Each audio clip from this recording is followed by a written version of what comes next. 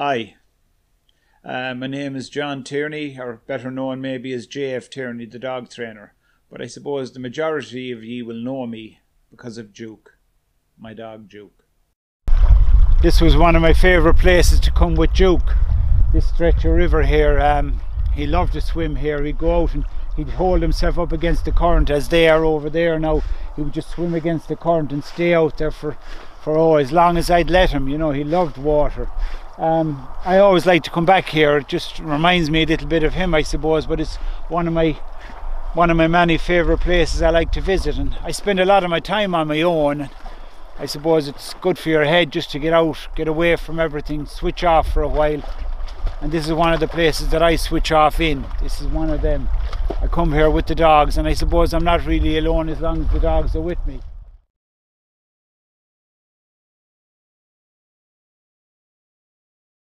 The great Duke, how did I first come to meet him, or how did I first come to own him? Well, it was a bit of luck really, because it was all to do with papers and no papers and dogs. And you've always heard me say that the papers have never met a dog. You know, the best dogs hunting now are dogs without papers. But I was contacted by this bloke, and he said, "John, I have a dog here. It's bred out of Frank Mansell's sire. Top looking dog, lovely dog, showing great potential. Only problem is, John, I cannot get his papers. The owner will not forward the papers. I'm not able to get them." He said, "If you're interested, I'll sell you the dog." So I said, okay. And as always, I went off thinking, well, I'm going to see an average dog here and maybe he'll be okay and that. But I remember, I'll never forget that evening when I went there. And he let this dog out and he just ran across the yard. And here to me was poetry in motion. Here was the most beautiful springer I had ever seen. I could see so much potential in him that evening. I just knew this was a dog that knew he was meant for big things. He just looked so confident in the way he moved. He just carried himself lovely. And I remember he just sat up at the end of the drive. He just sat. And even that day, as a young pup, the Duke knew how to show himself.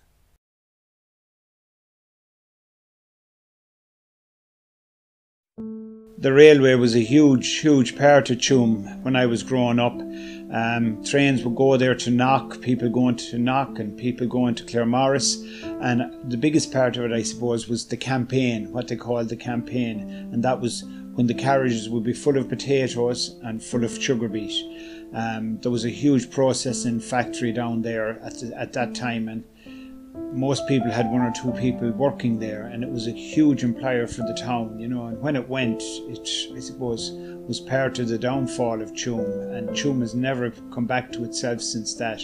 Now, the tracks may not be wasted, and there's an ongoing campaign to make it into part of the Greenway, to have a walking track, cycling track along there, which would be a good idea, because, you know, exercise is good for us all, and there's no one likes walking more than me, and I'm not averse to getting on the bike either.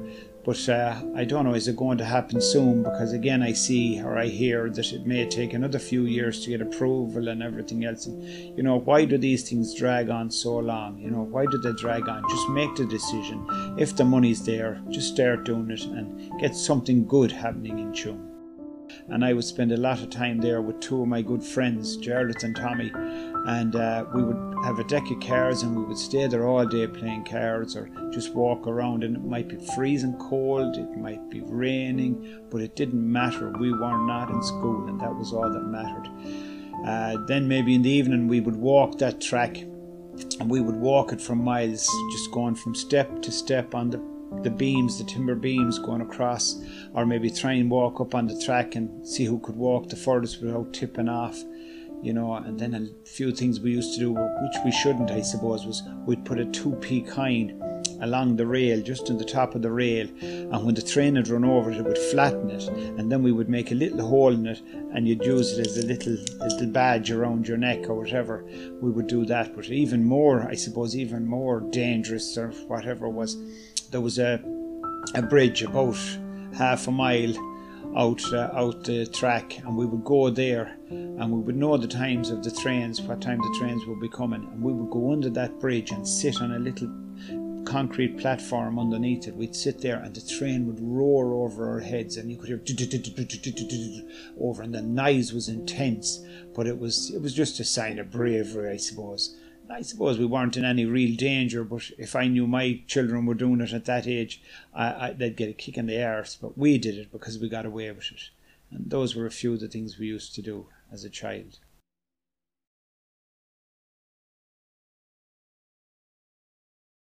The proposed site for the Tuam mental health facility, I wonder how long before it'll actually be open.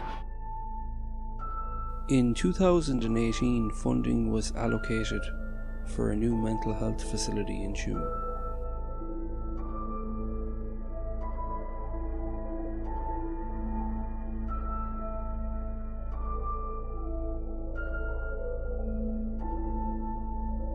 Now, in 2020, the building, like those in need of the facility, is in disarray.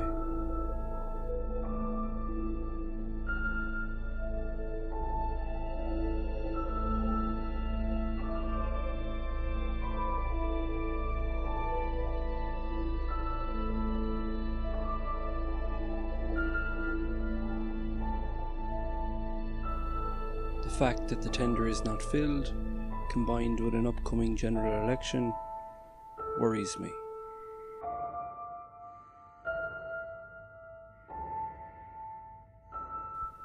Some of the facts and figures regarding mental health on this island are just frightening. Bookie shops, they're everywhere in town now, and people wonder why there's a mental health problem. The handball alley, you couldn't have been doing better for your mental health, but I'm afraid, like a lot of things in Tuam, it's gone.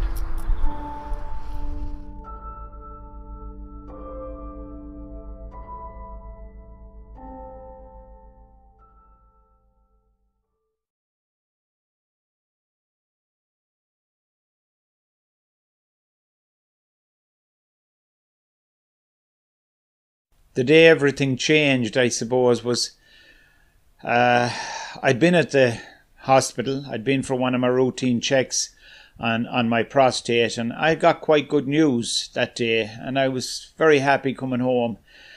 And I arrived back here, and my world changed, I suppose, for a bit better word, because when I came home, I had realised that the Duke had been stolen. He'd been taken from here, that someone had come in here into my property and taken my lovely, lovely Duke.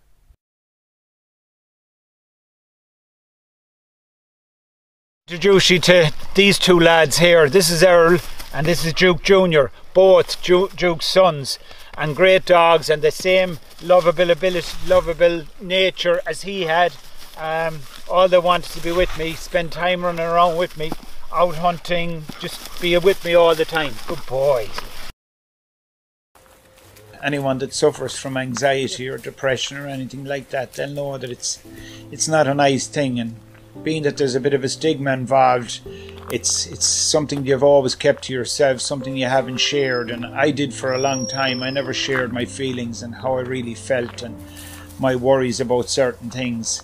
And I suppose one thing to help me cope with that was my love of dogs, my love of nature, just getting away from everything and being able to go out into the fields with a dog for those few hours and forget all my worries, forget everything that was weighing down on me. Every pressure I felt was eased by just being out with the dogs, walking the fields, after rabbits, whatever. That was a great help to me.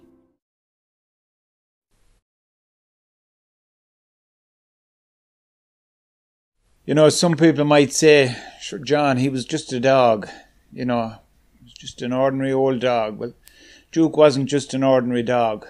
Duke was an exceptional dog. And Duke was a part of my life that he came into when I really needed him, you know, when I was, I suppose, on a down, not feeling the best, worried about different things. And he helped me forget about those. For all the times I spent with him, he helped me forget all those things, you know. And there isn't a day goes by that I don't sit and think, and maybe when I'm walking in the fields and I see his son now, who reminds me so much of him, and I think of Duke and I think of where he is or who has him or whatever happened to him. And you know, I wonder who disliked me enough to actually come here to my home and actually break in and steal my great Duke. Who disliked me enough? I have been contacted by quite a few people, and quite a few people that in my eyes they are really, really rock bottom, and you know, they can't go any lower.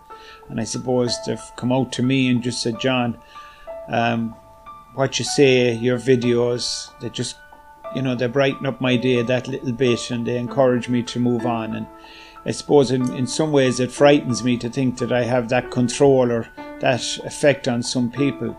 But I do, you know, just last night I was contacted by someone that had made an attempt on their lives.